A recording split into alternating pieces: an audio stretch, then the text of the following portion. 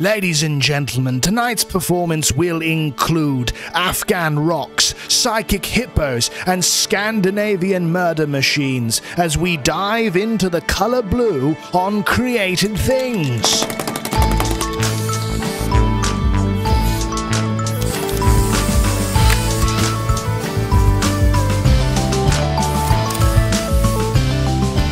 Howdy and welcome to Created Things, a podcast of Catholic creatives and the only podcast where the hosts are pretty much permanently blue, but damn, does it look good on us.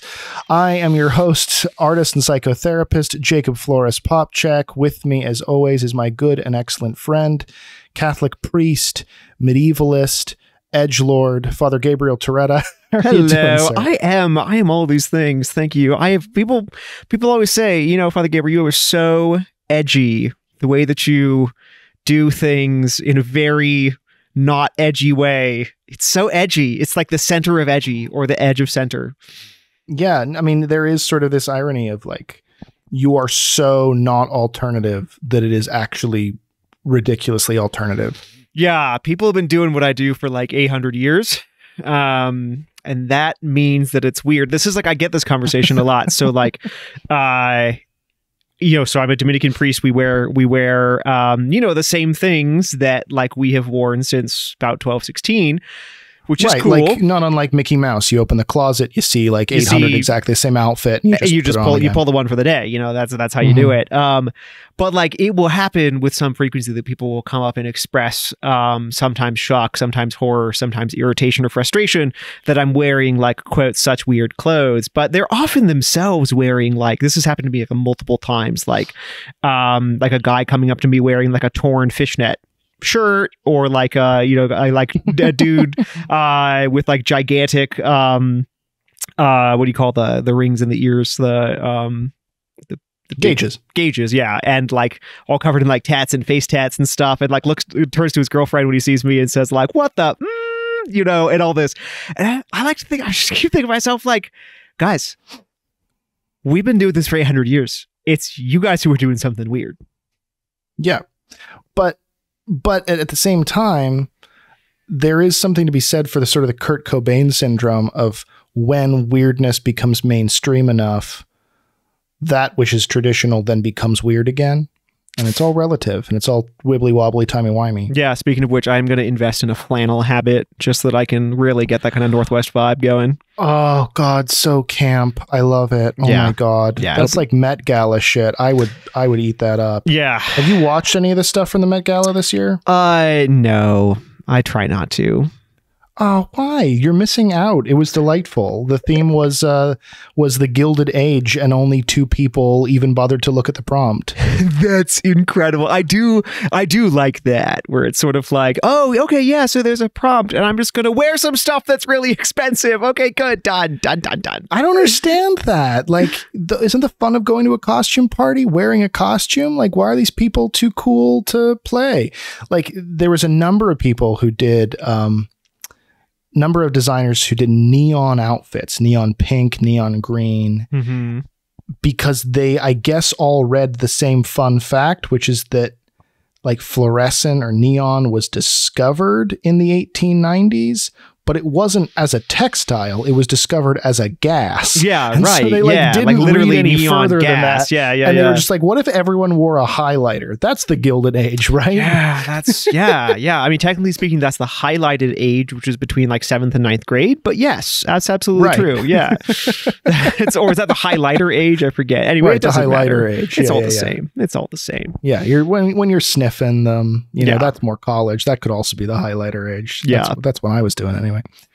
Anywho, we're talking about highlighters and neon colors, and this is kind of the first in a series that I've been wanting to do for about 1 billion years, which is before time began. Actually, that was the most amazing thing. Exactly. Yeah, more than 14.6 billion years ago. I think our best episodes are the ones that are like the most ridiculously niche. Like our worst episodes are definitely the ones where it's like, let's answer some theological question, or let's ponder some explicit answer to an artistic thing. And let's talk about something that anybody cares about. Why would we do that? Our best episodes are like, let's dissect a bathroom sign. Yay! Like, and this is kind of that. It's also one of my other favorite things where it's just gonna be like a free for all of you and I just trading information and nerdy things, because, you know, we're an arts podcast, and I thought it'd be just really cool to do a series, not in you know, consecutive order. We'll dip into it here and there the same way we are with symbolism and things like this. But I thought it'd just be really, really cool to do a series on colors and just do an episode on a color. And if you know anything about the history of color theory, or the psychology of color theory, or anything, if you're going to do a series like that, you've got to start with the color blue. You have to. It's kind of the most important color. And I don't think a lot of people know that. And there's just so much to do here with blue. There's just so much to do. Yeah, and we are going to do our very best to make sure that everything that we say is in rhyming triplets. So yeah, right. Sometimes it's going to involve, you know, bad Dr. Seuss rhymes. Like, there's so much to do with blue. There's just so much to do. But you know what? Like, it's okay. Like, we just want everyone to accept that. Yeah, but you know, accept us. Be tolerant.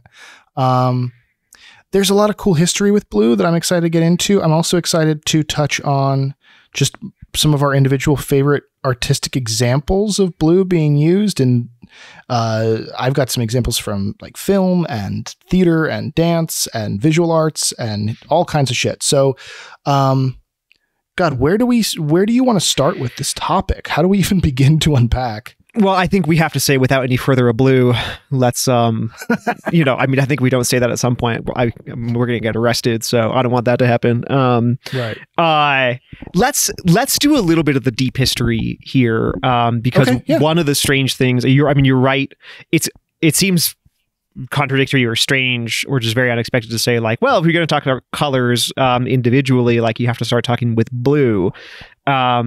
That's kind of a counterintuitive proposition, but it is really true. And one of the reasons it's true to start with talking about blue is because it's the thing to do. You see there, I did it. Is because it wasn't important for so long. And that's what's so weird about it, is that it wasn't important for so long, that like all of the kind of Paleolithic and Neolithic anywhere in the world images that we have use basically black, red, and white. Right. Those apparently are like the earliest original color palette. It's just like black, red, and white. Right. And red is generous, right? I mean, you're really talking about like sort of a brown sienna. It's a broad scope of different things that that you could call reds, you know? And that you don't really get any interest in blue. Now, just focus, like, I think when I'm talking about this, I'm really going to be focused on the Western world, just because you're in a whole different world of like minerals and stones and plants and stuff once you start talking about China and Japan, for instance. But you know, for like the West, there's this whole weird thing that like blue just seems to be completely absent from people's descriptions, right? So like, I know this is something that's close to your heart. Like, think about with the Greeks, right? So like, already something weird. Homer in the Iliad and the Odyssey. I was wondering which one of us would bring this up first. So no, I want you to give the spoiler on this, but the one thing that's going to be strange about this, just that's worth pointing out, is that in the Iliad and the Odyssey, Homer only actually uses 3 color words. I don't mean that he only says them once each, but I mean he only uses 3 color words, and that most of the time when he's speaking to do with what we might think of color, it's not to do with the hue. It's to do with like its intensity. It's to do with some sort of like physical perception or a certain aspect of the reality of the thing that's being communicated. But he's not really very interested in giving like a color-based explanation of what's happening. And of course, the most famous one of this, I want you to be the one to say, because I know you're passionate about it. Sure. Yeah. Well, this has flummoxed researchers, and I'm glad we're starting this off because people have some wild ass theories on it. Yeah. But basically there are several instances in both the Iliad and the Odyssey where Homer refers to the sea as being wine dark. And this has flummoxed people, creating crazy theories as to why he would refer to the sea as being colorfully or hue, or in a hue of wine. There's sort of an archaeological theory that says, oh, well, maybe they were diluting their wine with like a ton of water. It turned it from purple to red to blue. Right. Don't ask. Okay, just don't ask. Because water isn't clear; it's blue. Yeah.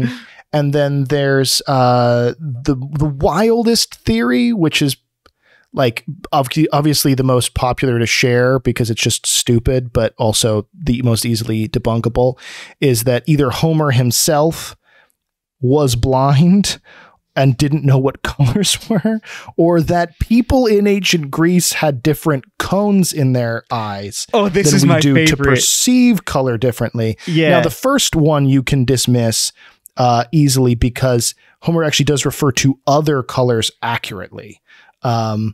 And the second one you can dismiss because anyone who would think that is an idiot. Yeah, like basically it's entirely like scientifically false. Everything about it is demonstrably false.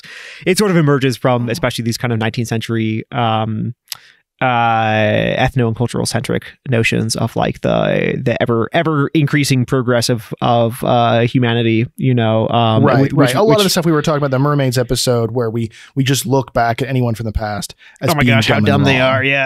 They're so dumb they literally can't even see blue, but it is weird, right? So this is good, like, to point those out, that like these serious people have seriously proposed this, and they are incredibly dumb with that respect. But you do get these weird things, right? So you get the famous epithet of the wine dark sea.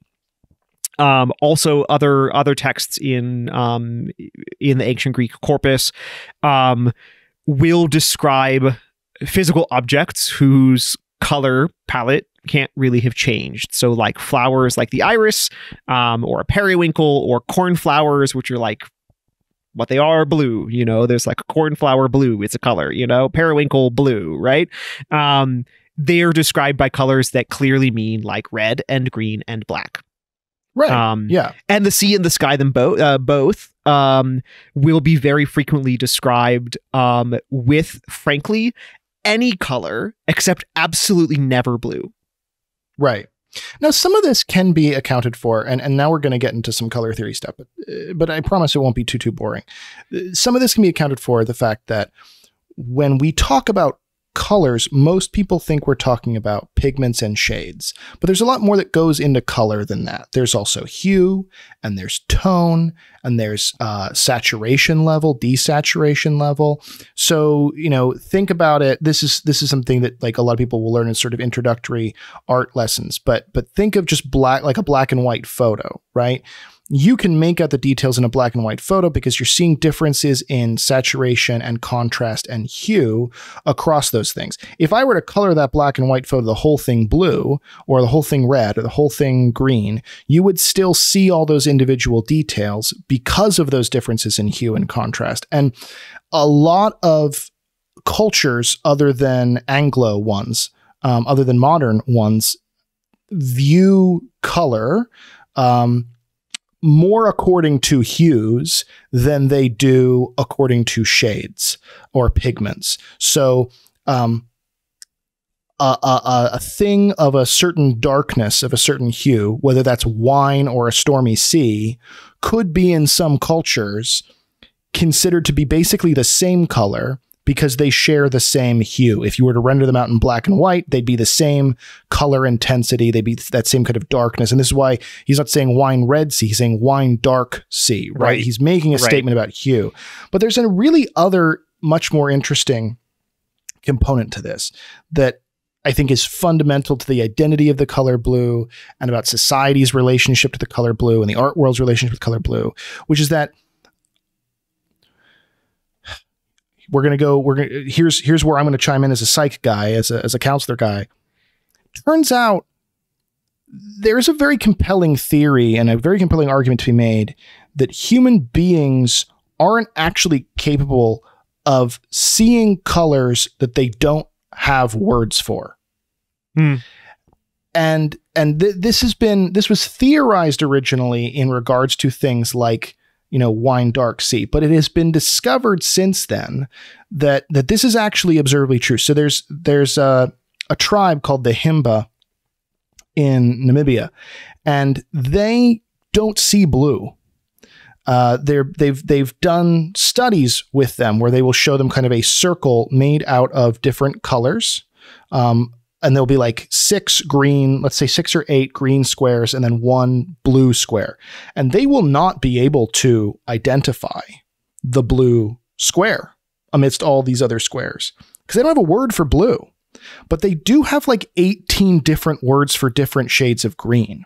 And they will show the same circle with all these different shades of green to the Himba tribe, and they will be able to identify each individual square as totally different. They've shown that same circle of squares to Americans, and none of them, including me, can tell the difference between any of these greens. Oh, interesting. Right? Yeah, sure. And what we find is that there is actually anthropological development where different cultures view different colors based on necessity. The Himba, as a pastoral culture, have a usefulness behind being able to identify different types of green because of plant life and things like this that you and I don't need to have. So why then would this theory that I can't see colors that I don't have a word for, and I don't need a word for a color that I don't need, why would that be so fundamental to the identity of blue and why blue is important and why conversations on colors like the ones we're having have to start with blue? Because it turns out that blue is actually the last color word to develop pretty much in almost any language. Right. Because it turns out there's actually no need to define blue at all. I need to define red because it's blood. And if my buddy is bleeding, I need to be able to run back to the tribe and tell everybody. I need to be able to define, green because of sickness and toxicity and also health of plant life. I need to be able to define brown for the same reason. These are all colors that get identified very, very early on when you look at the way language and color language develops in any given culture, in any given society since the beginning of time. Blue always develops last because why the hell would I need to identify blue? Right? I can say the water is clear and that's how I know it's healthy. I don't need to say it's blue, right? There's no reason to define blue at all outside, and this is where our conversation picks up, outside of art. Because once a culture starts becoming wealthy and fancy enough, now we can start manufacturing blue paint, which we're going to get into why that's rare and all this stuff pretty much in a second. But that's when the word develops. And so this is why I think that a conversation about color has to start with blue, because blue is the only color that is only associated with art. All the other colors have a practical application outside of their artistic use. But blue, until I have a need for art, I don't have a need for blue. And so they kind of become one and the same thing. And I just think that's really, really cool. Yeah, I admit I reject as a linguistics argument that like you can only perceive things that you have words for, that like there's this one-to-one between like concepts and language. I mean, that is a linguistic. It is a linguistic theory. I don't really hold to it. Like part of its basis is very flawed with actually not just flawed. It has been shown to be an actual fraud.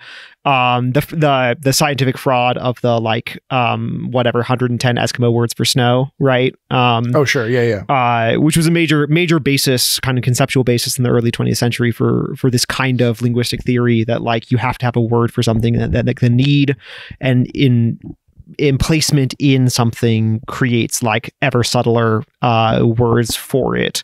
That whole thing turns out to have been made up. The study, everything about it was made up. That one was, yeah. The Himba tribe thing, I think, is accurate. Yeah, yeah. Anyway, that may well be. So, but I'm just saying that, like, I think it's a little bit too much to just say, it's more. You can't just say a one-to-one, like, right. That would be reality concept word.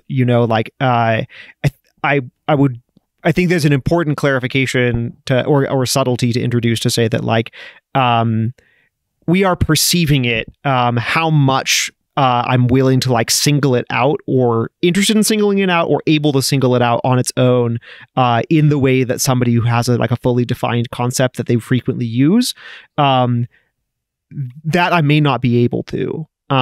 Sure. No, that's fair. And that's a fair nuance, right? I mean, this is something that I see all the time as a therapist where I will ask someone, how are you feeling?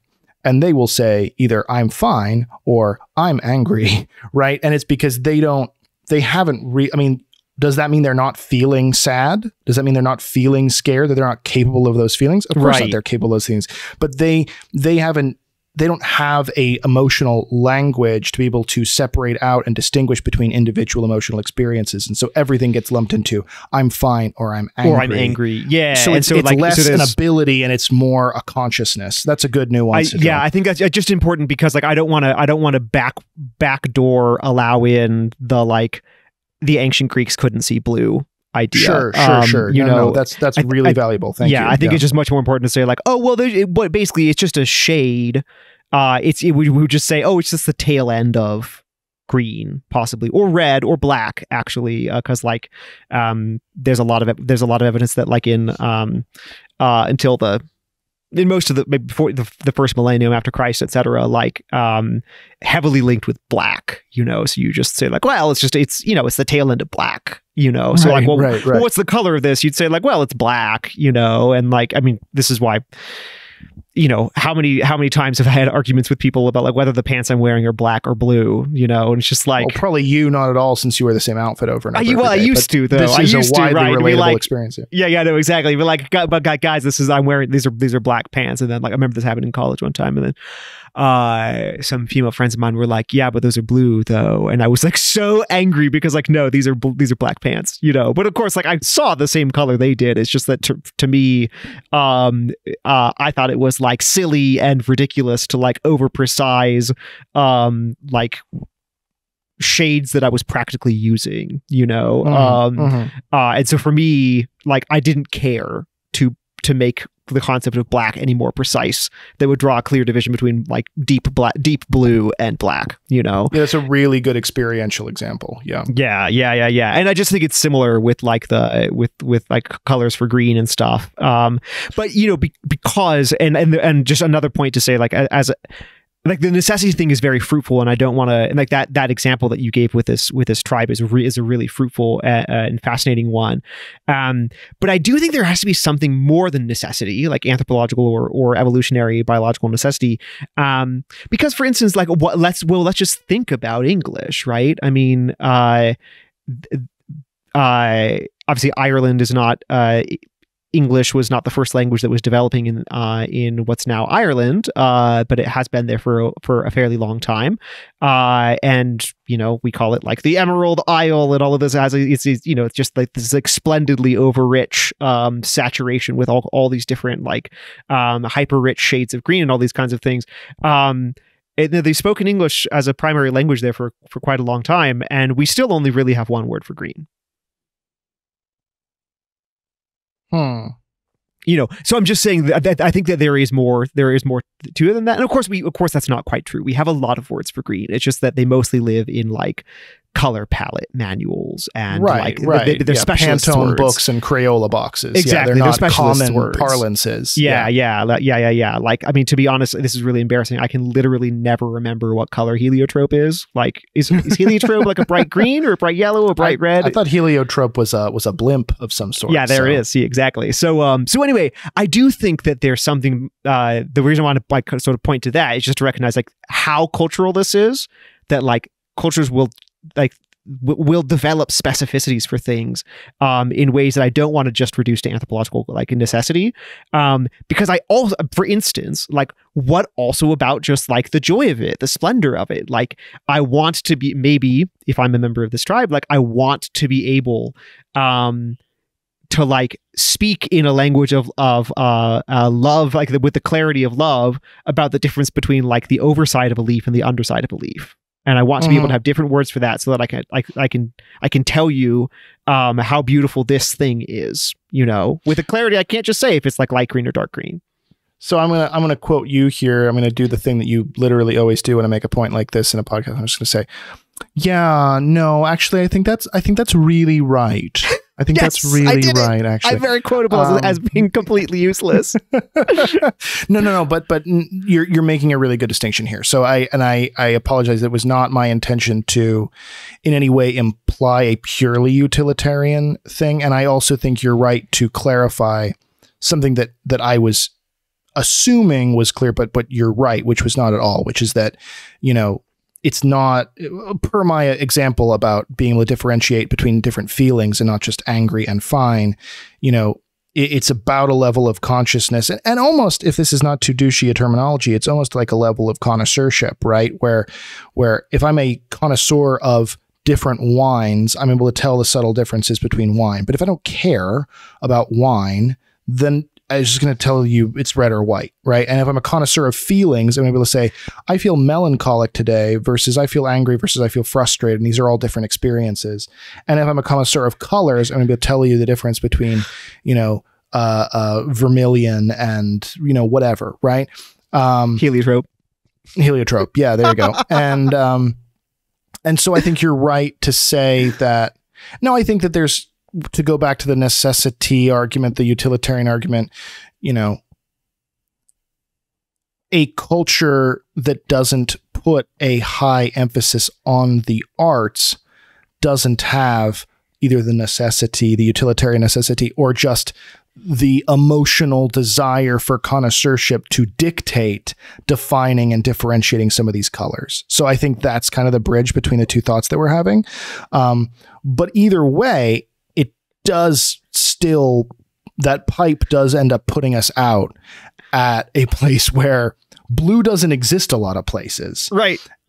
A lot of people don't give a shit about blue. Right. And then suddenly everyone gives so much of a shit about blue.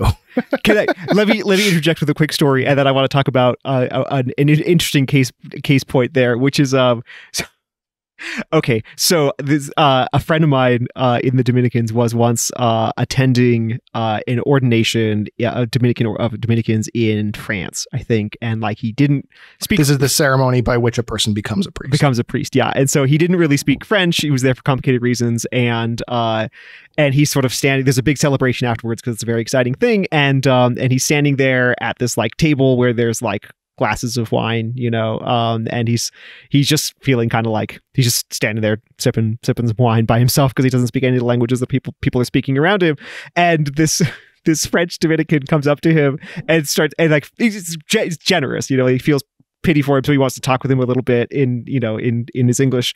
But the only thing you can think to say is they're standing next to this table with all this wine on it, and they're both holding wine. And the French guy turns to him and he says, you know, of course, something like, "Do you like the wine?" And he says, "Yeah, I like the wine. It's great." And he looks at him. He says, "Did you know it comes in colors?"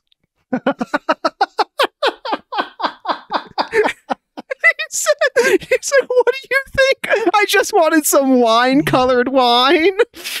Oh my God. That is a perfect intersection of what I'm trying to describe there. You're right. This is exactly what it is. So yes, so apparently at least this French man's thought was that Americans literally could not tell the difference between red and white wine. Maybe because we don't have enough love for it. Yeah, because we don't have enough love. There is a whole song by Billy Joel that just is about the differences between red and white. But that's amazing. I guess that's hilarious. Bottle of red, bottle of wine. Yeah, scenes from an Italian restaurant. Not a French restaurant though, just an Italian. There are only two different kinds in an Italian restaurant. Right. So listen, I want to tell this. So there's an interesting kind of like test case or like study case, I guess. So you know, you mentioned this contemporary anthropological study of the tribe, which is super fruitful. Here's an interesting case, though, of like you say, like when people kind of discover blue, and it's like when they have this sort of luxury to do so, and they're making when they're using it to make beautiful art and things, which is oftentimes true.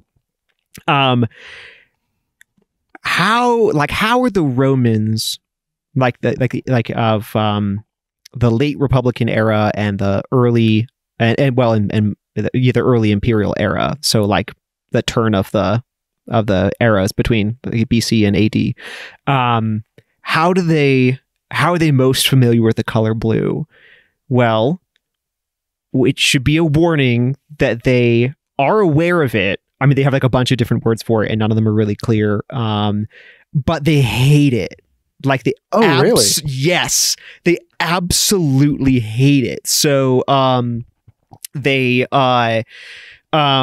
famously, like if you can tell from sort of like product literature, and various things that like, racists in the late 19th and mid 20th century will be embarrassed by this, but having blue eyes was considered like almost like a physical deformity. Like it was like a bad thing. Like people look like monsters if they had blue eyes. Again, now we're talking about like the people who now occupy like the country of Italy are not very much the same as they were then. But, in any case, they just wouldn't have had blue eyes really.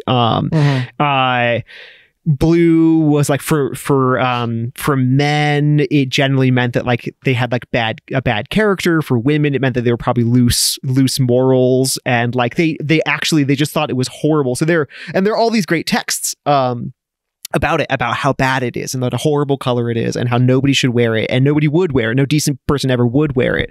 And the reason is because who did wear blue? The barbarians. Oh, and shit. Here we go. They didn't really wear blue exactly. But the Celts and the, Germanic peoples, the northern peoples, in, like the 1st century BC and the 1st century AD, would dye their bodies blue before battle, among other things. Yeah. And this gets like deeply associated in the like late Republican and early imperial Roman idea about the color blue, because like again they don't have any strong cultural use of it, and like cultural kind of value and appropriate and sense of it. And these barbarians, there's wars, right? I mean, there's important texts written about these important wars with these people who like paint their bodies blue, and then you get we know that they actually do paint their bodies blue using woad woad, that's the word for it. Whoa, dang, yeah. So it's Keanu Reeves' favorite color, woad. Woad, dude, something strange happening at the Circle K. So like, and then of course you get these hilarious sort of like exoticizing, sort of like fantasizing ideas about it. So Pliny, I actually don't know which Pliny, whether it's the elder or the younger, but or the middle-aged Pliny, or the middle, just the middle Pliny, who knows. He said that women from Brittany, which is Celtic, especially at the time, that they would paint their bodies blue and then have gross orgies. Oh, so gross. It's so gross. It's so just like woad and nasty. So woad. Yeah, that's right. just woad. So yeah, like, so this is basically like I mean, again, I want to be reductionistic, but like this is a big part of why like fancy Roman society thought the blue was a color you just don't do. That is fascinating, especially because you're sort of jumping us forward with Rome. I didn't know any of what you just said. I mean, obviously I knew all about the woad stuff. I didn't know about Rome's perception of woad and why that would taint, no pun intended, their perception of the color. I mean, it makes sense, right? And you're opening us up to a larger conversation that I think is important here, especially with blue, because of our associations with blue as a color of sadness, right? And we'll talk more about why that is. But you're opening us up to a larger conversation about how different cultures associate different values, emotions, perspectives with a certain color. I'm surprised that that's Rome's experience. That would not be what I inferred, because blue was so important to the ancient Egyptians as a color of refinery and wealth. And I would have just assumed, and most of what I know about early uses of blue come from the early Egyptian period. to about 1,000 years before Christ. 1,000 to 1,800 years before Christ. We're seeing blue as like the height of wealth. And I would have just assumed that Rome would have adopted that. And I'm surprised that that's not the case. And maybe you can shed some more light on that. But before you do, well, yeah, go ahead. Oh, just let me ask you, like, do you know, what were they using for blue? I mean, were they using lapis lazuli? Were they using sapphire? Right. Were they using? No, that's what they were using, lapis lazuli. So, and this is really, I'm glad you touched on that because that's really the story of blue, right? Is that lapis lazuli is this semi-precious stone, what's it called? A metamorphizing rock, I think is the word. I'm forgetting, but it's basically. Oh my gosh, it's an anamorph. What does it turn into? From the hit series of novels Animorphs, I turn into a chipmunk and fight crime. It's I forget the specific word, but it's when a rock is transitioning between two mineral statuses.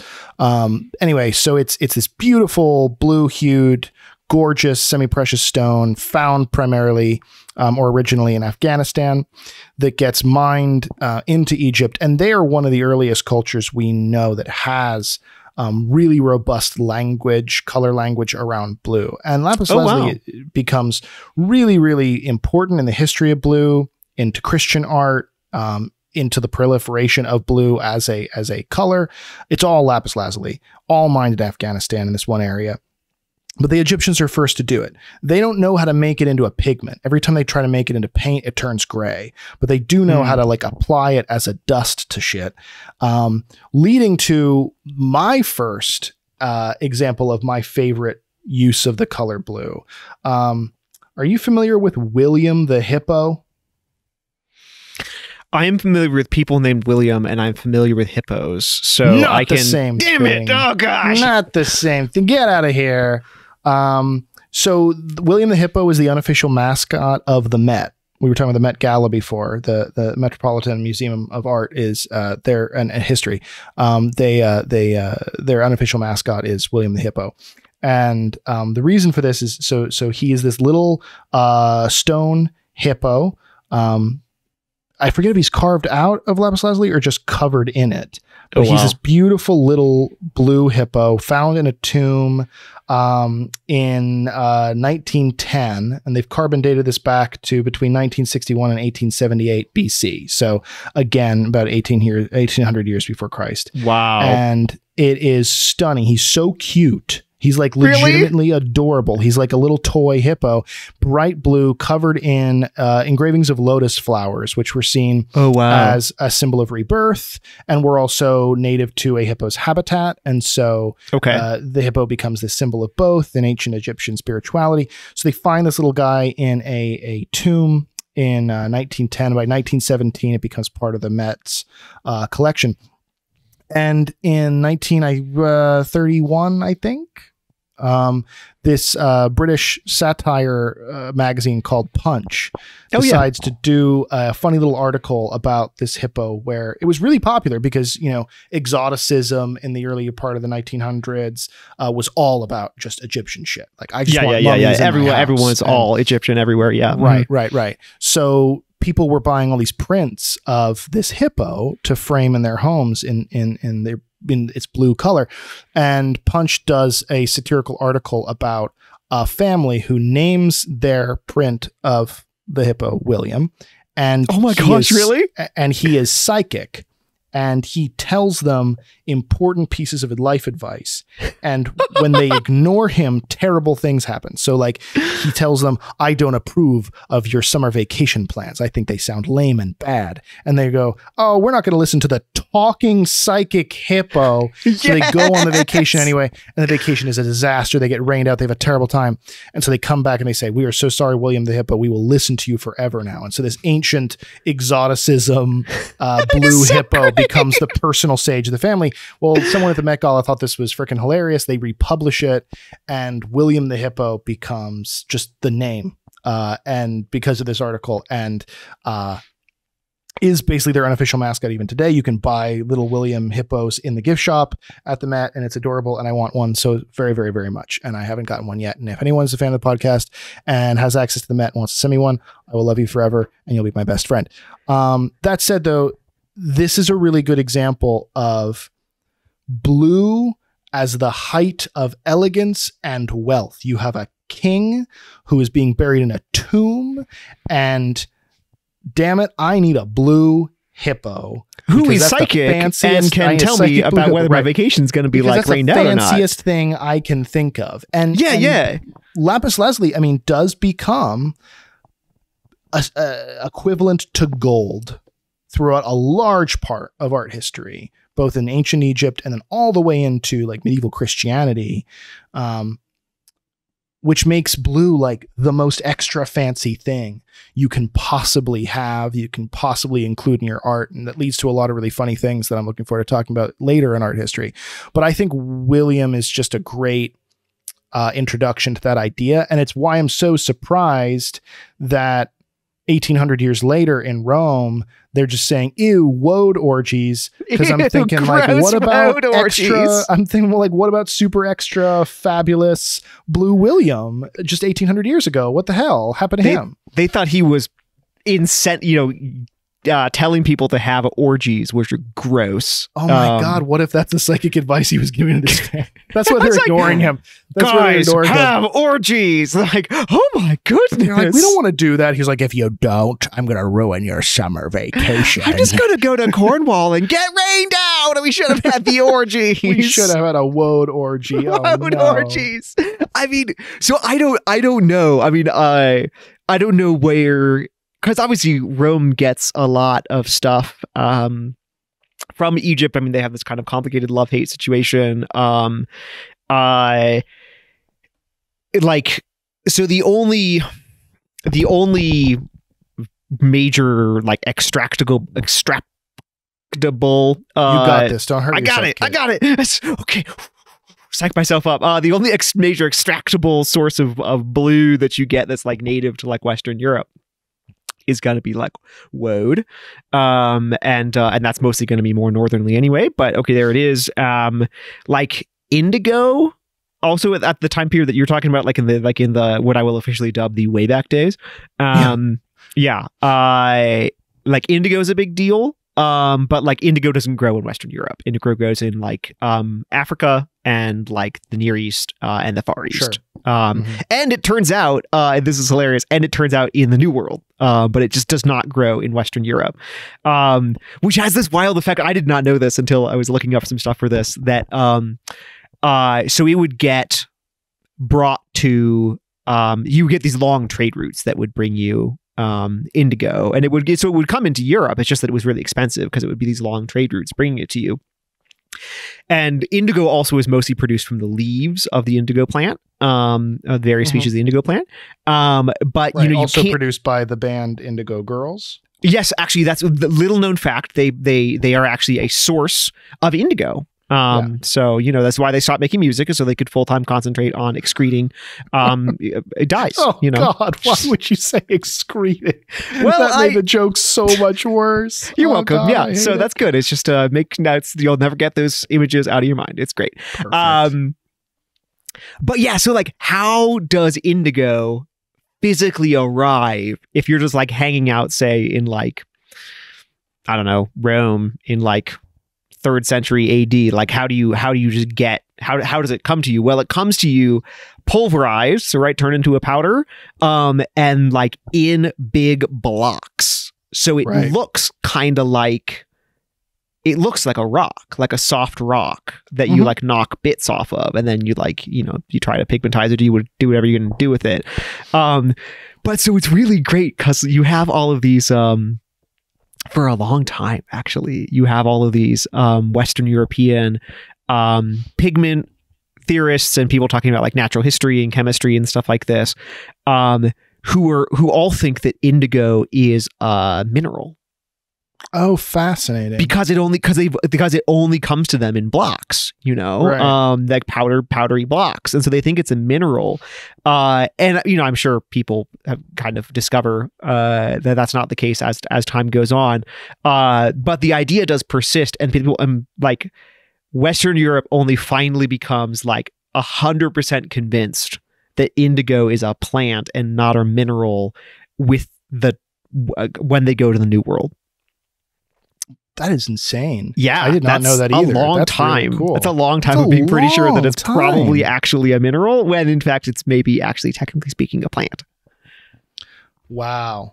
Which is like, and I bring this like, it's hilarious and kind of fun, but B, also just like, if you can't just go to an art store and like pick up a tube of like blue, you have to be like, there's all this material, physical culture stuff about like, oh my gosh, this thing has to come from like India on people's and animals' bodies, like backs and stuff, from India, wherever it, or Western China, wherever it might be, to get to like the trade fair outside of Saint Denis or something like this, and like that's just expensive, and it's hard, and it's ridiculous. The whole process is gonna be really expensive, and so like, and along the way, you're not exactly gonna be asking like, yeah, but well, would you call this a plant thingy or like a mineral thingy? It's more like, how can I bilk you down on the price of this thing, which is insanely expensive. Right. And truly insanely expensive. And I'm glad you bring up the privilege that we have of being able to just go to an art store and pick up a tube of blue, because it does add something important to the conversation that I want to get into kind of in the history of the pigment and the color. Before we do that, though, speaking of art stores, I'd be remiss if I didn't give a shout out to the fact that this podcast is brought to you, our gentle listener, as Father Gabriel often calls you, by the organization Catholic Creatives and also Catholic.store. So Catholic Creatives, first of all, is an organization dedicated to igniting what they refer to as a new renaissance of faith through prayer and beauty and the creative spirit. To do this, they connect and support and promote different artists and innovators and storytellers, makers from across the faith community. And a great way to support those artists and to support the mission of Catholic Creatives, to help them put on the programs and summits and networking opportunities that they do, is to support this podcast on the Catholic Creatives Patreon. So if you go to catholiccreatives.org/support, you can sign up to give us just a very small tuppence a bag and directly be contributing not only to this podcast, putting food on our tables and additional identical smocks, cassocks in Father Gabriel's closet, but you also contribute to these ministries and resources that are so important to support local artists. Additionally, though, you can take that extra step to support those artists by going to Catholic.store, where there is a delightfully curated selection of different goods created by these kinds of makers and artisans that we've been describing, and you can support them directly through there. Again, we're talking about the privilege of being able to go down to your local store and buy a bottle of blue paint, which is just the height of excess for any of the creatives and artists from history that we're going to be talking about today. Don't let the fact that you have access to amazing art and art supplies and all this stuff be lost upon you. Be grateful for it. Support people who are using it. Go to Catholic.store and CatholicCreatives.org/support to do your part for the art community today. Okay, so on blue paint and picking up at the store, that gets us into the idea of paint itself, which is important, right? So as I said, the Egyptians, they don't know how to turn this thing into paint. They know to carve it off and apply it to stuff. But as soon as you make it into a paint, it goes gray. Sidebar, fun fact, we've lost a lot of the uses of lapis lazuli in ancient Egypt and didn't know where it was until a couple of years ago, when it was discovered that it can reflect fluorescent light. And so we're actually now able to shine fluorescent light across thousands and thousands of years old surfaces throughout ancient Egypt and see lapis lazuli reflected back at us. So that's pretty rad. Oh wow! But it's lost its blue color. It's lost the shade. We can't see it, but it reflects the light, so we can see where it was, which is really fascinating. Cool. Yeah. But eventually, some people do figure out how to make into a paint, into a pigment. The first time we see this used is in the 6th century BC by Buddhist monks. They're able to harvest it in Afghanistan and turn it into a paint, and that just basically changes everything. Forever. Once that technology is out of the bag, man, does everybody want them some blue? And nobody wants blue more than the Catholic Church wants blue, because blue, again, is the equivalent of painting with gold. You cannot get nicer than gold leaf and blue, and everybody wants them some. And so the transport and trade of lapis lazuli into Catholic medieval Europe after the 6th century becomes just, the bee's knees, just the craziest thing. And you start to see some really, really cool art coming out of this, and art traditions that everybody's going to be really familiar with today. Why in ancient Egypt is the chief god Osiris blue? It's the same reason why the highest gods in the Hindu faith are blue. It's the same reason why the Virgin Mary is always depicted in blue, because blue is the fanciest shit you can buy. And so therefore, it's something about blue. It's fancy. Right. Okay, deal with it. Right. And that's ultimate, but that's so cool that like most Catholic moms you meet, most little Christian people are gonna be like, Mary always wears blue. And they don't know why. And it's literally just because it was the nicest thing we had. And so we're like, okay, yeah, everything's going to be blue now. Which leads me to a lot of other delightful examples. But there is a weird thing about that too, though, of course, because Mary always wears blue because it's the fanciest thing and it's expensive and everyone loves it, except for the like hundreds of years when everyone most people in the West sort of whatever fancy West are convinced that only like nasty, disgusting, no clothes wearing barbarians. Help me satisfy this dissonance, because both are true, and I'm not sure how both can be true. So basically they, like anything with color, like we've been talking about, you can recognize these cool, like fascinating transcultural, through time commonalities, but they are also going to break down in critically important ways, and that's part of the fun of it. So it's not always just that blue is the fanciest and the hardest and the most expensive, and so we prize it the most. It's not actually going to become the color of like nobility and like royal stuff. What color does a king wear? Well, like blue and like mad, rich, deep, beautiful blues. That's going to come out of the 12th century. Right. That's much later. Yeah. Yeah. Much, much, much later. So basically, it just isn't actually prized in Western Europe for kind of a long time. And Mary doesn't wear blue for kind of a long time. She can, but she doesn't often. Like mostly when Mary is wearing blue in early Christian art and early medieval art, it's in mosaics. In mosaics, that makes sense. Blue. So if I'm remembering correctly, in Hagia Sophia, which is built in the form that we know it, in the mostly finished in the mid 6th century, that you'll see her in blue. But oftentimes, and I was talking about arguing with people about whether my jeans were black or blue, but oftentimes she's really wearing black.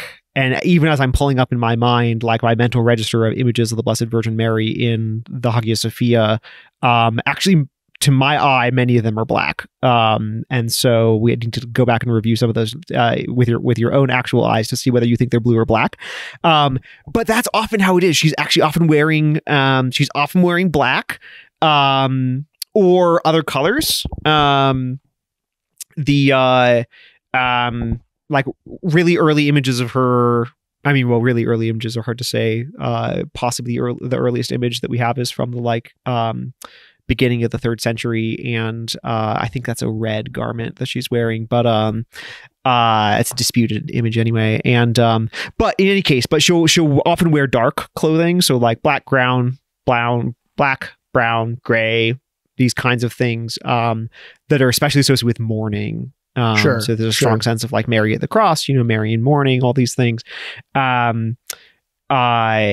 Yeah. So for a long time, like, does she wear blue? Does she not wear blue? Like, well, maybe in mosaics, she's much more likely to wear blue. But like not actually, it's not really her color for kind of a long time. And a big, like, we could get to the shift with like the shift with Mary turns out to be the same shift as with everything about the Christian understanding of blue.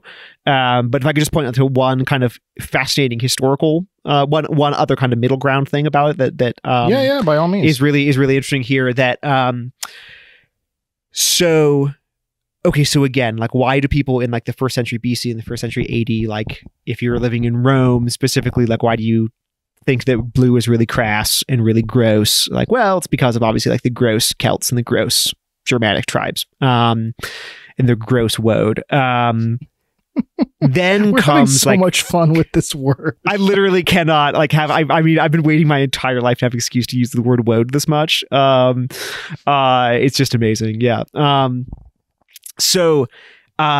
Then, but like, okay, whatever. Skipping a bunch of important historical stuff, like. Over the course of like into the 6th century, then a lot of power center kind of moves up in Europe. And this is like what you call the Merovingian period. I know it's not always just the stupidest character from one of the stupidest Matrix movies. But it's this era, like the 6th to the 8th century ish. And, when a lot of kind of political power is kind of beginning to concentrate in kind of northern, central and western Europe. And there, in this kind of Merovingian period, which, I mean, it's a little awkward to say it, but like there is a lot of what previously would have been called barbarians who are calling all the shots, Right. The barbarians have done a little bit of a come up. They have done a little bit of the conquering of large swaths of the culture, and then they have themselves been conquered over and over and over and over and over again. It's just a big hot mess for a few hundred years, and like everything's fun.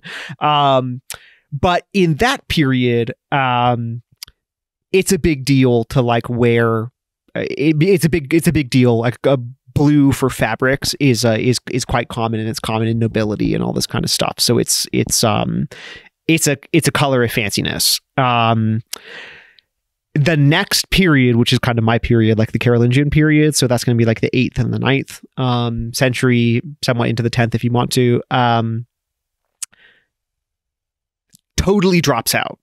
Blue becomes like so passé so fast, like it vanishes from the from the Carolingian court, what becomes the imperial court, and like only trashy, gross peasants wear blue. And why is that?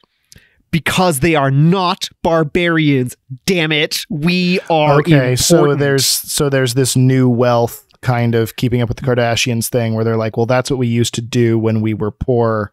It was now like we're not going to do it gross. anymore. Remember when people were like, oh my woad, and like, oh my gosh, but we're not doing that anymore because like after December 24th, 800, when Charlemagne suddenly becomes the emperor, ain't nobody wearing blue no more. That's so fascinating because you are talking about an anthropological reality that I wasn't as familiar with color and textile wise, but which I am more familiar with in terms of like warfare, where part of the reason the Vikings, for instance, are so traumatic to the European mind is because the Vikings are doing all these things that the people they're attacking were doing maybe up to 100 years before. And they're all saying like, oh, we are more evolved than that. We don't go to people's weddings and just cut their heads off anymore. Like, we're civilized. We're cool. We don't do that weird Game of Thrones stuff. We don't do it. No, we've pulled ourselves up by our own bootstraps. We're all classy now. And the Vikings show up and remind them of their own past. And there's this existential threat where they're like, are we not as evolved as we thought we were as a society? And that's interesting. Also, could you please stop stealing all of my things? That would be great. Yeah, exactly. Right, exactly. And it's interesting that color would be lumped in. Of course it would, but it doesn't. Of course it would. Yeah. You know, but you're totally right. Yeah. And but again, like, this is why it's just kind of fun to pay attention to the way that, like, there are really cool broad trends and broadly recognizable patterns that are kind of shocking, actually, with the color blue, that it's so, you know, that there are these really wild intercultural and then, like, across time kind of connections that you can draw through times and places that don't seem to be very similar. But there are also super dramatic discontinuities in Seizurei that are also, like, really worth paying attention to. Another good word, Seizurei. Okay, so in your perspective, either in your opinion or in what you've learned in prep for the episode, what then pivots that shift from ew, blue people are gross and poor and we're not like them anymore to blue should be everywhere and Mary is blue all the time in our Catholic sort of royal courts and churches and things like this, because that definitely does become an artistic revolution at some point. Right, exactly. So apparently, like, the big shift in Christian art to in ways that we can recognize with, like, physical materials, to, like, beginning to use the color blue and be pretty jazzed about it, all things considered. Apparently that's, like, really kind of happening in the 11th century, is that people start to use blue more and more broadly. For a long time, or for a while, you're seeing, like, these really, like, clearly prized and, like, beautiful uses of blue in manuscript illuminations, like in the Carolingian period and beyond. So that's like the 8th, 9th century and beyond. And there's a few reasons for that. Like, one is that it does create this, like, really insanely rich and beautiful color. It's also insanely expensive. And so you put it into really small spaces, right? Like a manuscript illumination, even a really big one is probably only going to be a few inches, you know, I mean, especially this time period. I mean, I guess you can get a whole folio page sometimes, but that's really unusual. So you just put it like highlights or like this little thing of an illumination, and it's cool and all of this. There's technological stuff, like if over the course of like the Middle Ages, people develop different technologies for, like, extracting the blue part of the lapis lazuli and making it more intense and stuff like this. But anyway, there's like certain chemical reactions that happen when you mix animal blood into it and things like this. Yeah. Oh, cool. Yeah. And like wax apparently in soap and, like, anyway, yeah. So, like, there's some of it's technological. If we got it, throw that shit in the blue and see what happens. Okay. Steve peed the blue. He freaking ruined it. I'm just imagining a monk just, like, crossing out piss on a chalkboard, like, that does not make the blue better. Let's look at animal blood now. Let's do that. Just crossing things off. It's got this disgusting smiley face, you know? It's yeah, like, exactly. Actually, wax, smiley face, wax yes. works great. Deer blood works great. Yeah, it's freaking great. It turns 2 out, gold like, stars. Nobody's allowed to piss in the lapis lazuli ever again. It cost me so much money. Oh, my Lord. But yeah, apparently a big shift for this is that that's happening over the course of the 11th century. People start to begin to use it more. There are some technical changes that are beginning to shift this. And then, like, I'm not at all trying to reduce. There's no way I would want to reduce it to one person, but, like, a clear turning point that the one scholar that I was looking at points to that's believable as at least a witness to a big turning point was there is this very influential patron of the arts in the mid 12th century named Suger, Abbot Suger of Saint Denis. So he dies in like 1151. He's this major patron of the arts, commissioning all kinds of stuff. He left behind this like long kind of rambly like here's all the shit in my monastery kind of like review that also among its like whatever 500 pages includes this like really interesting like discussion of art and like what art is and how art works and these kinds of things. So awesome. He's like cataloging his personal museum but also throwing in ridiculously cool philosophy just mixed in. It's just mixed in because why not? I mentioned that just because like because it's your personal life goal. I believe that, well, yes, obviously, like I believe that there might not actually be a complete, well, there's certainly no complete translation of the whole work. Mostly you'll find in like art history books and like history of Christian responses to art and stuff like that, you'll find like that 20-page section excerpted. And one of my professors pointed out like, guys, this is like nobody in history would have ever experienced. Like it makes it seem like Abbot Suger was this like big art theorist. Like nobody in history ever would have experienced it like that because you have to wade through like 500 pages of like on the top left plinth you will find, you know, right. It's basically it's literally a Dewey Decimal sort of museum cataloging of our artifacts, and then occasionally in the margins he's throwing in this kind of thing. So like the stars.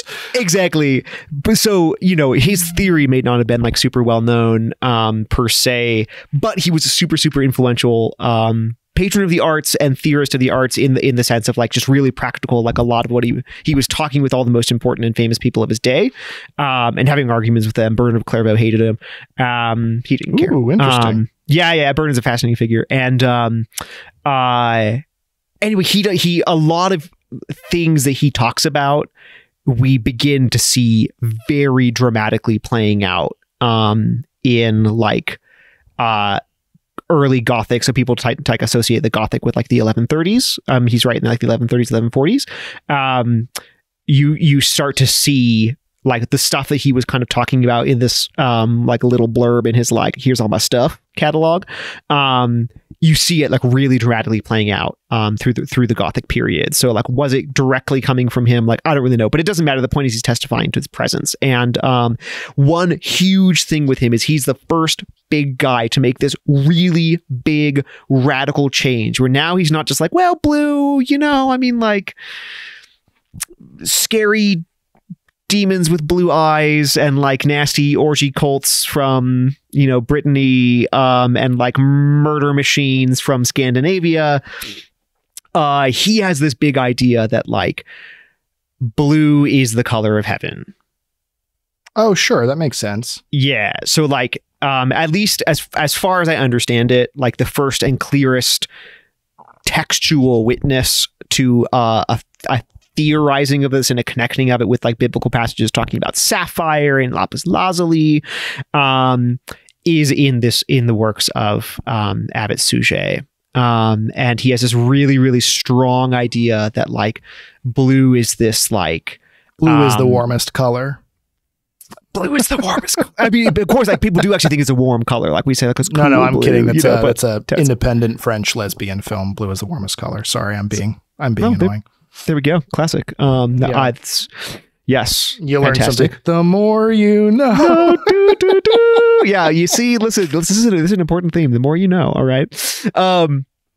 Yeah. So he just has this really strong idea that it's like, it's the purest possible visual expression of the sacred, you know, and that like it's somehow uniquely connected with the radiance of God, that like it spreads its radiance, that that like this is the color of heaven, and whatever you have in it is the color of heaven. The other really important influence that's happening at the same time is that the 12th century is the century of the Virgin Mary in Western Europe. So like the 12th century is the century where like devotion to Mary goes from like something that people are pretty into, you know, I mean, the earliest prayer we have like to the Virgin Mary is from the, I forget if I think it's 216. Yes, early. So super early, so we have devotion to the Virgin Mary, early, personal intimate devotion, speaking prayers to her directly, these kinds of things. But it becomes like all the rage, like all the everybody's rage in the 12th century. Fascinating. And the two of these movements get paired up. We literally do not have time to explore this at all, but I am fascinated. Maybe we can talk about this off air. I'm fascinated why, because St. Bernard of Clairvaux is obviously instrumental in this proliferation of Mary as being just the coolest thing since sliced bread. And it's fascinating to me that this abbot and he would be at each other's throats when they both ultimately end up making such an impact on the way the broader culture sees Mary. God, that would be fascinating to talk about. We'll have to save it for later. But regardless, that's okay. No, that makes sense. Do you... Because so you had jumped us way too far by bringing up Rome, and then I rewound us to Egypt, and then I returned the favor by jumping us from literally the 6th century Buddhist monks in Afghanistan to the 1300s, and you're like, whoa, let's rewind and talk about all that bullshit in between there. So we've now both done the same thing to each other, but to cut back to the jump forward I did, I'm sure, you are not denying that the economic rarity and value of lapis lazuli as being a gold-like thing also plays a role in this, right? Or are you? Do you think that is being overstated? It totally does. It's just that's not I would say that's a necessary but not sufficient condition for it becoming associated with the wealthy. Sure, okay. Because that is always the case in Western Europe. It's always the case that it's fancy and expensive. Fancy in the sense of expensive, but it only becomes fancy in the sense of like, girl, I want to wear that. In like the 12th, like basically kind of actually like, and this is not causal. I'm not saying it's causal, but just like one thing and then another, sort of after the Blessed Virgin Mary is just like always draped in blue. Mm-hmm. Then all the kings and queens want to be draped in blue. I'm not saying it's causal. I don't think it is, but it is around the same time. Like it kind of happens in that order. So I am sure you're going to step in and tell me that this is wrong. I'm just purely spitting this out. It's your favorite thing to do. So I'm purely spitting this out as a theory, but something we've talked about, we talked about this in Mermaids, we talked about this in Kitsch, we talked about this all the time, is this Catholic philosophical obsession with the contrast and ultimately uniting of the sacred and the profane, the physical and the messy with the beautiful and the celestial, and how much art gets, just comes out of this idea and exploring this idea, and that this is very, very fundamental to the Catholic consciousness and what's called the Catholic imagination, right? Is there anything to be said, or is it purely just coincidental? Is there anything to be said of this cultural memory that people have of blue as something that crass, low orgy people have? And then, if you know anything about Bernard of Clairvaux, right, at the time at which this abbot you're talking about and Bernard of Clairvaux are at each other's throats, Bernard of Clairvaux is trying to proliferate this idea of Mary and her sexuality as being something really, really, really important and sacred. So like the term Our Lady, which we now use only speaking about Mary at that time, is primarily a term used like in a flirty way with like loose women and prostitutes. And so he coins that for Our Lady. He's focusing on the breastfeeding of Mary. And so like the sexuality and the physicality and the viscerality of Mary is really important. Is it purely coincidental that blue is being then used at that point, or is there some element of cultural memory of blue being the color of that viscerality too that's being brought into this? Yeah, well, you know what, like, let me just like throw some shade and then say that we just have to have this as a whole topic of a different conversation, because sure, fair enough. Those things are happening in the 12th century. They don't actually at the time they're considered bodily and physical, but not sexual. And that's like a whole fascinating thing. Right. No, that's a really good distinction to make. Like let's just make a mental note, like cross out, we're not going to talk about piss, but cross out, probably not going to talk about animal blood. Talk about like sexuality, like sexual expressions of Christ and the Virgin Mary in the 12th century, like smiley face, check mark. Let's talk about that, but let's have that be a whole conversation, because otherwise that's we're going to get way lost. Conversation. Yeah. It's like super boss, and there's a lot of cool stuff to say about that historically. But I just say like, there's some really interesting qualification about that, and like ultimately, like for right now, we can just say that they're doing very different things. Or you could say that like that can go so many different directions. The sujet is like, let's just like cover the church in images of the Virgin Mary, like draped in blue. And Bernard of Clairvaux says like, how about we have absolutely no images in our church of any kind whatsoever, except you can have exactly one statue of the Virgin Mary, and it cannot be painted by. And that's like, I mean, yeah, that literally happened. So there it is.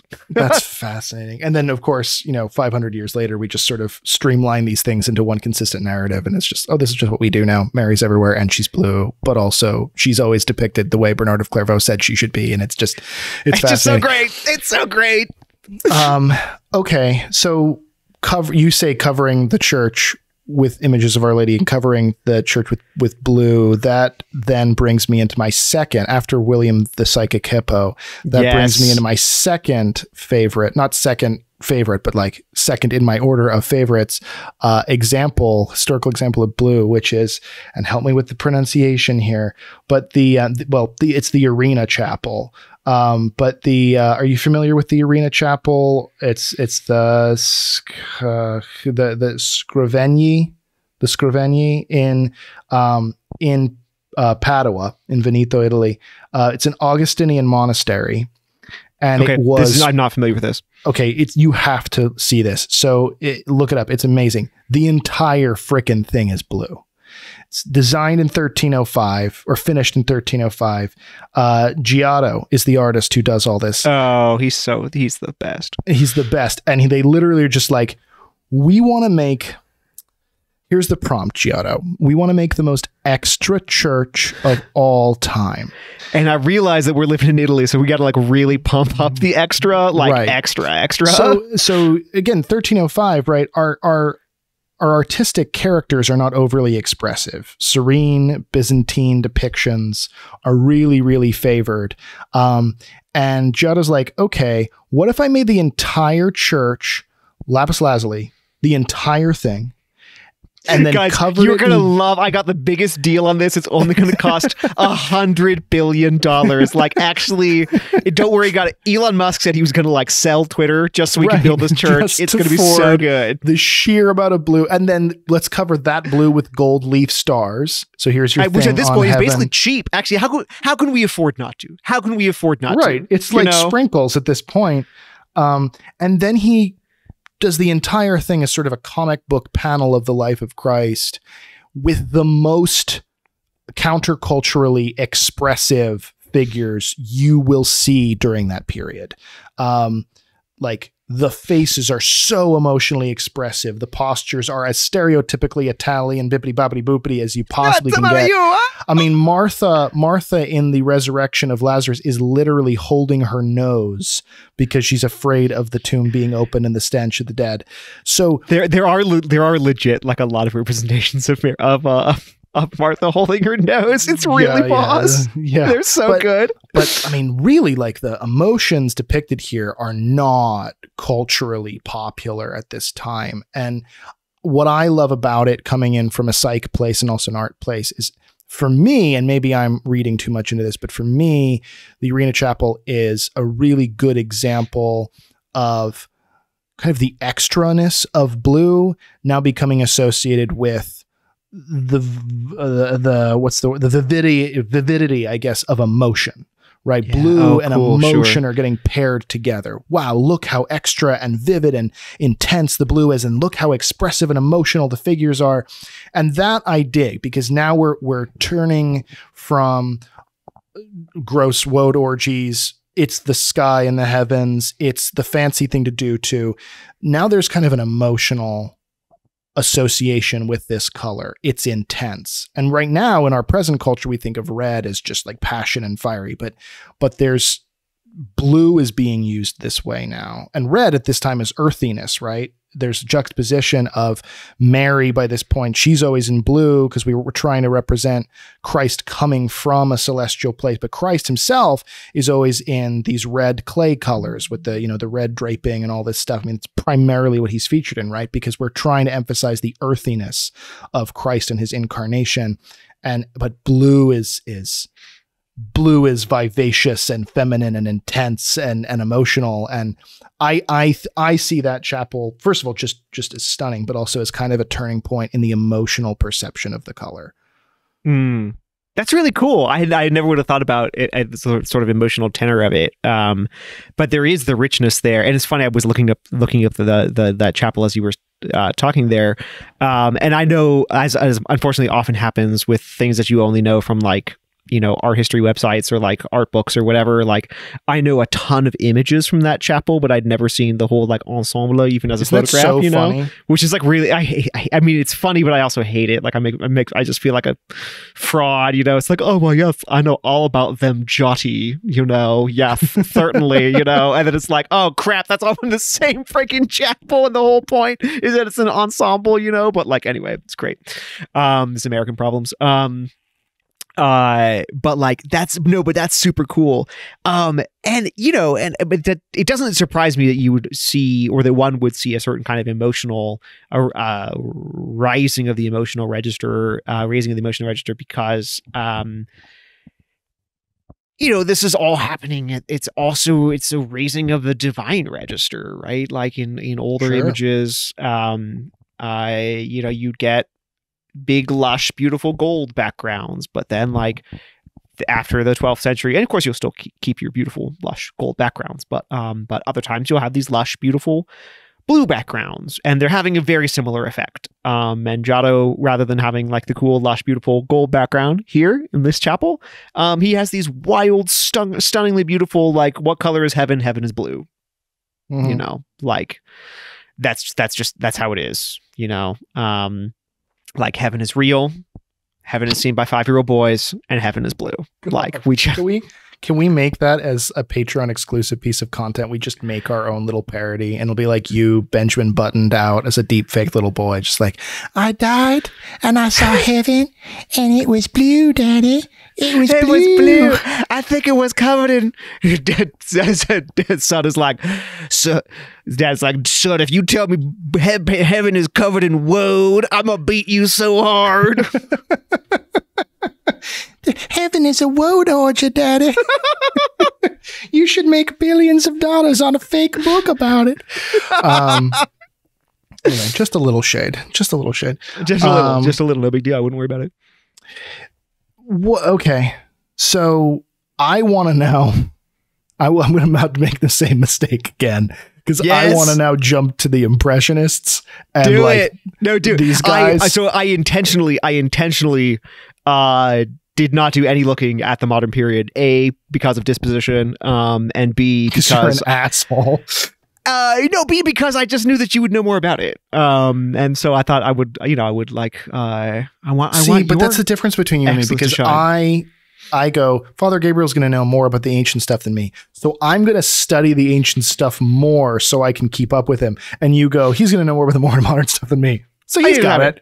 Yeah, he's got it. He's got it. No, I mean, like, what do I know about the Impressionists in blue? Like, Monet's got a lot of paintings with a lot of blue in it. Yeah, he does. Picasso's not an Impressionist, but he has a blue period. Yeah, I told you some things. I have thoughts. So I guess I'm being reductionistic and a little narrow when I talk about just the Impressionist period. I'm not just talking about the Impressionist period. I'm talking about kind of the semi-modern period. So even into the Baroque. There are several really incredible stories coming out of the Renaissance and then into the Baroque period, and then ultimately with the Impressionists, where one of them, and there's argument about whether these are true or not, but just to emphasize how expensive and sought after blue is, I guess these are a couple of fun facts on that. So Michelangelo doesn't end up finishing his painting, The Entombment. And the most popular argument for this is that he literally could not afford enough blue to finish it. That's amazing. That is one thing. Cutting forward several hundred years, Vermeer, the Baroque artist Vermeer. That's the best. He puts his entire family into debt painting a girl with a pearl earring because of how obsessed with using blue he is. So this is the kind of thing we're talking about. Yeah, I mean, sure they didn't eat for a while, but like his paintings, just saying. Well, and what's cool about this is that people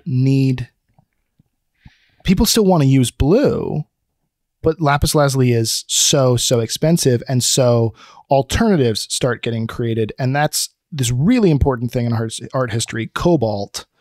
Sure. That comes around where those are the little goblins that live underground. Oh, right. Those are kobolds. Sorry, kobolds. Yeah, you are such a nerd. God, you are so lucky to be celibate, because my God, thank you. That kind of joke would not take you very. So what we're talking here with lapis lazuli, the actual paint here, I guess we haven't mentioned this. The actual paint that comes out of this true blue is what's ultramarine, right? Coming from the Latin, beyond the sea. So super intense. Ultramarine, this is the sought after paint that we're talking about here. But cobalt becomes the store brand, the off brand kind of bullshitty version you can buy. Big K blue. Right, exactly. Big K blue. And it's made by literally just crushing up cobalt glass. And it looks really good when you first apply it. But in like 10 minutes, that's an exaggeration. But over the course of a couple, years, couple decades, fades to like a yellow gray. Oh, no. What's cool about this is it gets us into how color is perceived retroactively, because a lot of the paintings you'll see in museums even now have these very gray skies, and that's associated. Sure. We now look at that and we go, oh yes, very somber, refined painting, blah, blah, blah. No, not at all. These were actually because like the world was just always overcast until the 20th century. Right, exactly. No, but isn't that crazy? Like we think like this is partially why medieval paintings we always see them as everything's gray, everything's somber. No, it wasn't. It's just that the paint faded, man.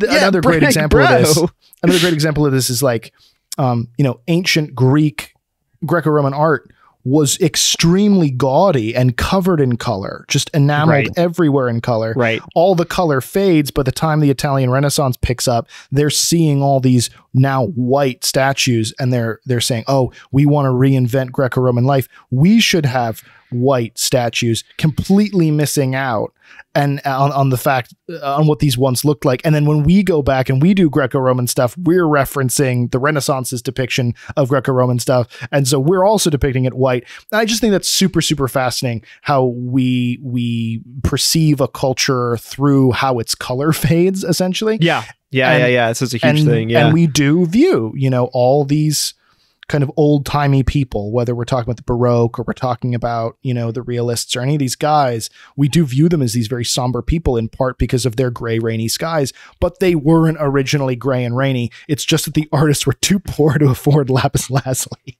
It's like, well, thing about cobalt is, this big K blue was so great at the art exposition in like 1880, but now it's kind of garbage. Yeah. It doesn't work so well now. Thankfully, 1826, a French chemist creates French ultramarine, which is a synthetic response to lapis lazuli, and it holds up.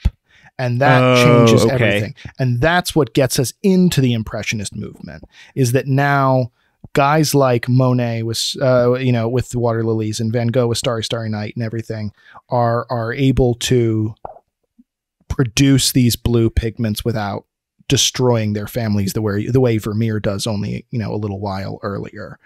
That becomes a revolution. Yeah. And that puts a really different sort of material cultural feel to for me, like one of the most powerful things about like physically looking at Van Gogh is just like seeing the like thick gobbed up layers of paint, like you mentioned Starry, Starry Night. I mean, it's just like that thing is, it looks like when you're looking at it in person, it looks like a geological map. You know, I mean, it's like it's got these, it's like thick, huge it's topographical. ranges. It's topographical, exactly. Like it's got these thick ranges of like highs and like crests and valleys and stuff, because he's just slathering stuff everywhere. You know, and it had never occurred to me actually to think about how much that would have been impossible at any other period in history, you know? I think it's a cool thing. Like we don't think about how, you know, we say things like think outside the box, but we don't think about how, I think that sets up an unnecessarily antagonistic relationship towards the box. Like we don't. But what about thinking inside the box? Actually? Right, we don't think about how the box actually creates art periods. Right, that when you're looking at Giotto and the stuff that he's doing and the flatness of that art and stuff like that, some of those decisions are being made because of the confines of color real estate, and right. We're establishing color hierarchies, because we can only use a little bit of blue. So we're going to use it for the most important stuff. And then that's establishing an unconscious visual hierarchy. And these are people taking the restrictions, the confines of what they have access to, and using that not as a disability or a limit, but as a creative prompt to think outside that box and say, what can we do with this? And then when there's a change, you know, in the technology and what's available, you're not going to see people doing that same style of art anymore. You're going to see people like Van Gogh saying, wow, I now have access to paint and I'm starving and I can still paint. And what can I do with that just amount of sheer material? I can do these topographical paintings. And then you see the same thing now with the digital revolution and vector art and things like this. Yeah. That styles change because of what we have access to. And I think so often as artists, we can get really limited by, oh, I don't have access to that thing. I wish I had this. I mean, now the version of that is, I wish I had this software. I wish I could afford. As John Mulaney says, why, Karen? Because I can't afford Adobe Photoshop. And like this, exactly. You know, we get very limited by it. But I think what we see in the history of color usage and things like this is the greatest artists are the ones who accept those limitations and say, what cool shit can I make using this limitation as a prompt? Yeah, exactly. And you definitely see that with the exactly synthetic blue, the French ultramarine that's being created in the 1820s. Yeah. No, I love that. Like, this is I once made my high school junior year humanities class teacher upset because we had to produce these like end of the year projects that were like dramatic, and they were like on stage at night. It was this evening thing, friends and family invited, and like surprisingly people really came. It was just like big thing you'd present. It'd be kind of like half dramatic, or you make it wouldn't just be like you with a PowerPoint or whatever. It'd be this like big sort of show that you were trying to do. And like my case was that like because, you know, she was a sort of a fun, like, lovely woman. She was always talking about like, gotta be an individual, you know, gotta be free spirit and kind of like, you know, your voice in this, you know. And I was, so my final project was arguing that that conformity is the basis of good art.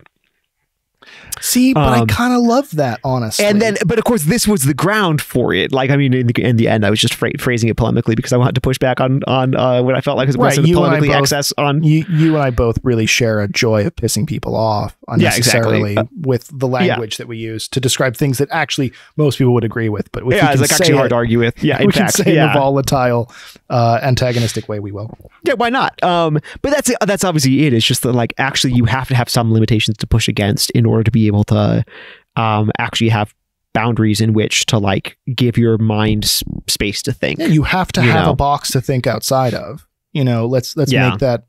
Let's make the antagonism towards the box a little less. Yeah.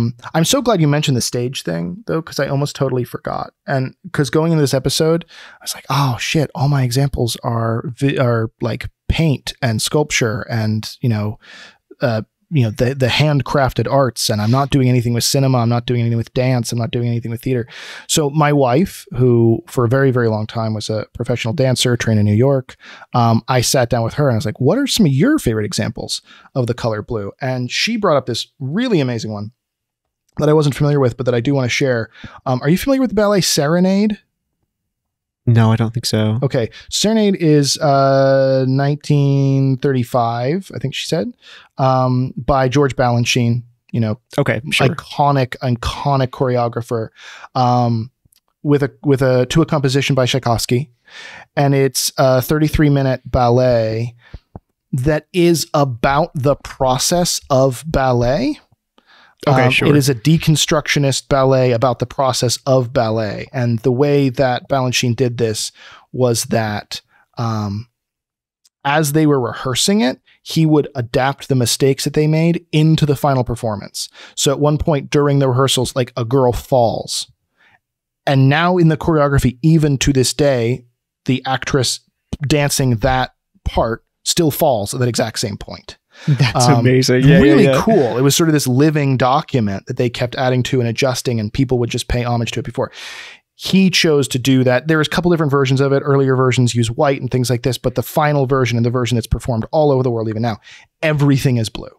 The background is blue. The lighting is blue. The leotards are all blue. And I don't know why. I would love to be able to say I know why. I try to research a bunch into why. She tried to, my wife, research a bunch into why.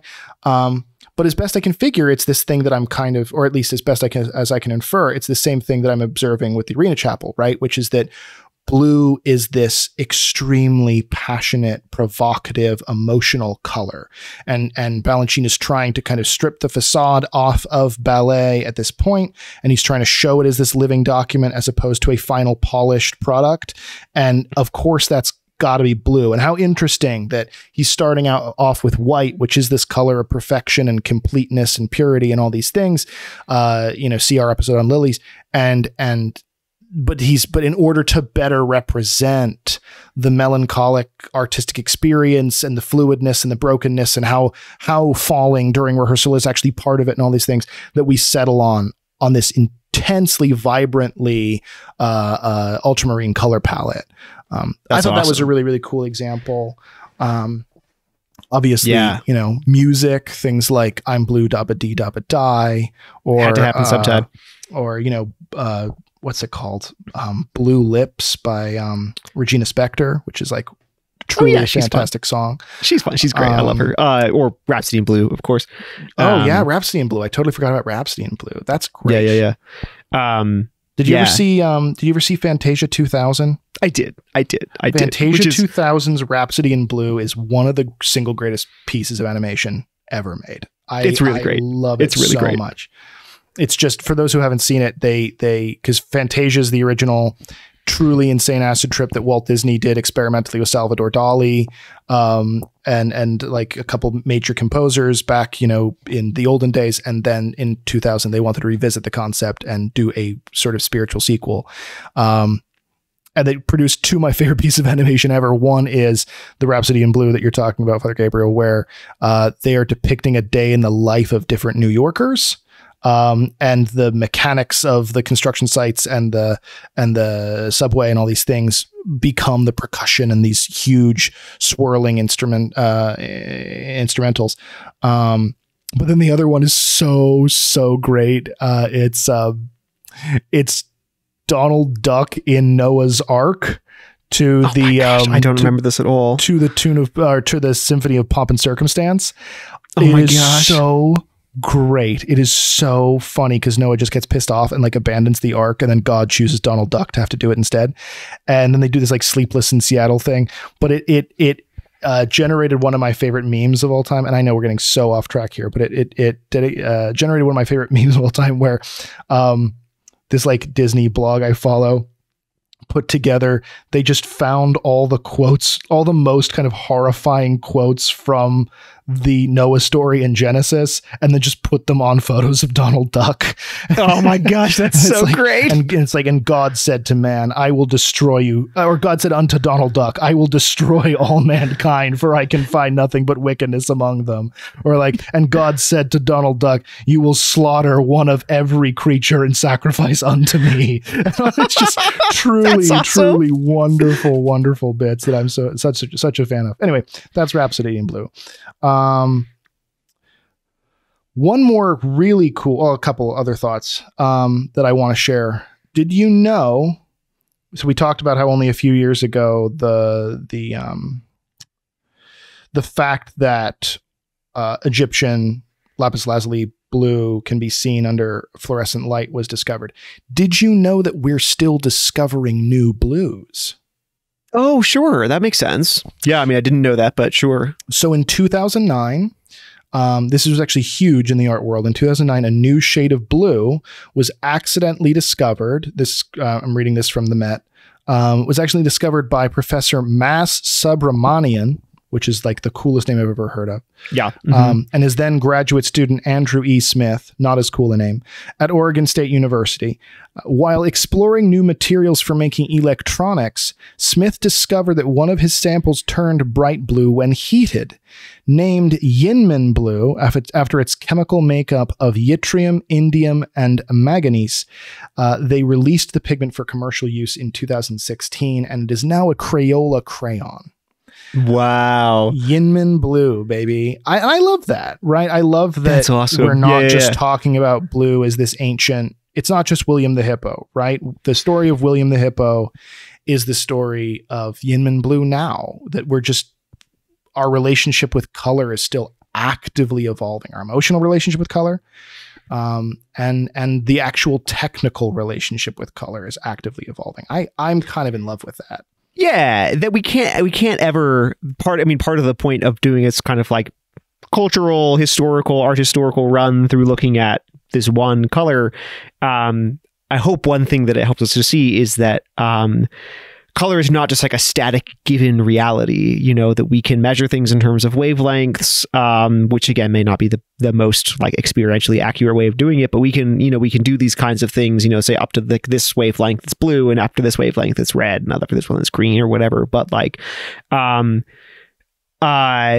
but that it exists like these physical realities, even something that seems as basic to our experience as like a color, the color blue, actually embeds us in this whole relationship, like this whole like complex network of relationships with our families, the people who pursue the truth and the goods of being a human being in the same way that we do, you know, the culture that we live in, the time period that we live in, like the material and technological abilities and possibilities and availabilities of the culture in which we live in. And that's not some weird thing. That's just what it means to be a human being. And so we should expect it to play out with respect to literally everything. And that includes something that seems as like basic, static, and like determined and given to us already as like, what are the colors that exist and how do we use them? It's this hot take that I keep posing over and over and over again in this podcast, and that I'm actively unpacking and exploring and you know, further establishing for myself. Of the idea of art as relationship, right? That when, and we talked about this a lot in the episode on sort of shitty home goods paintings, this idea that when I experience a piece of art, I am experiencing relationship with the artist who made it, and there is an unspoken connection between the two of us. But it's something we've also talked about on a larger scale, where when I create a piece of art, I am operating the tradition of that creation process along with every other artist before me. So whether that's me, you know, when I perform in the most recent production of Serenade, the ballet, I am performing along with and am somehow in connection, relationship with everybody who has been in that production since Balanchine created it, right?